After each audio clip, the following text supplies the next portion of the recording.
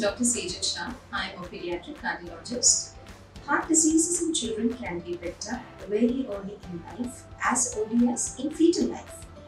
During pregnancy, even in the second trimester of pregnancy, we can pick up heart diseases. However, after the baby gets delivered, the symptoms are based on the criticality of the heart disease. 30% of congenital heart diseases are critical. They present in the first 1 year of life and need intervention very early in life. So what symptoms should I look for in my baby?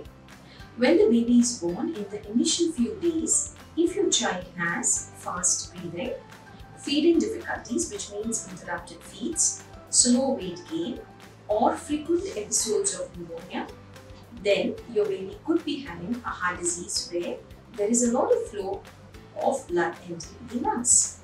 If your baby is turning blue, especially on crying, then also your baby could be having a heart disease.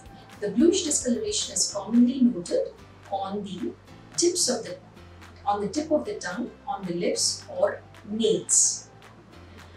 A little older child, if the child complains of chest pain or feeling of heart beating faster or getting tired easily, then the baby needs to be evaluated for a heart disease.